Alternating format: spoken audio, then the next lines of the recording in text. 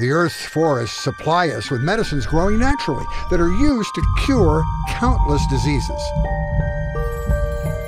Deforestation and cures from the forest. A quarter of all modern medicines come from tropical forest plants, including 2/3 of all cancer-fighting drugs.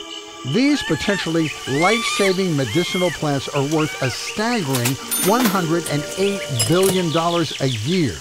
They provide remedies to a range of medical problems, from toothaches, to cancer, to AIDS. 70% of the 3,000 plants identified as having anti-cancer characteristics are found only in the tropical rainforest. Aspirin is derived from salicylic acid found in the extracts of willow trees.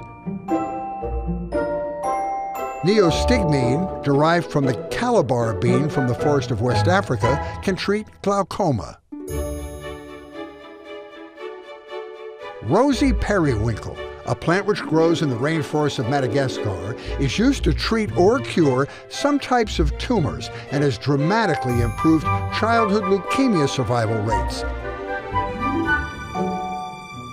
In the U.S. alone, treatments using rosy periwinkle have saved more than 100,000 children from early death. Researchers in Australia have found promising signs for a cancer cure based on blushwood berries that grow in the rainforests in the far north of Queensland. The eradication of our forests will destroy a major source of medicine and could cause a devastating health crisis for all of humanity. The world's rainforests are being cut down at an alarming rate of 80,000 acres a day. At that pace, they could completely vanish in 100 years. The greatest drivers of deforestation are industrial agriculture, logging, and urban sprawl. The choices you make each day can help to slow or prevent deforestation. Some ways you can help include: choose recycled or certified sustainable products. Recycle waste at home and work. Eat sustainably grown food. Check labels for food that is both locally sourced and organic when possible. Avoid products using palm oil unless there's proof it's sustainably produced. Its production has led to the destruction of 300 football fields of rainforest each hour, according to World Wildlife Fund.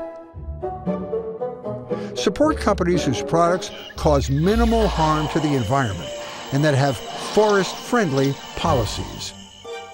One small step by you leads to 20 or more giant leaps toward a global campaign against deforestation.